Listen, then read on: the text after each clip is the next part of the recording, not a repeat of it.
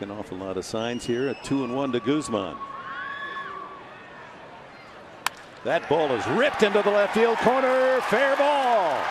Maben scores easily from third. Perino racing around third. Hoffman waves him home, and he scores.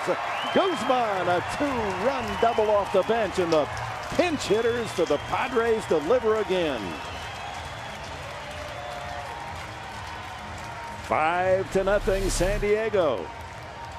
Well, whatever these pinch hitters are eating or drinking, keep doing it. Guzman gets a fastball and he's all over it.